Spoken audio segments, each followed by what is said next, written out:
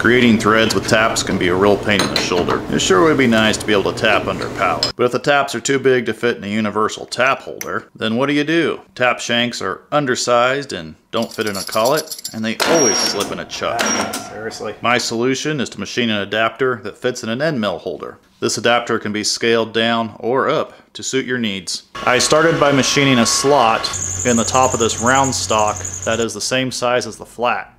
Then machined a flat in the side for the set screw of the end mill holder to engage with. The other set screw simply engages on the flat of the tap. Then I carefully drilled a hole up to that slot.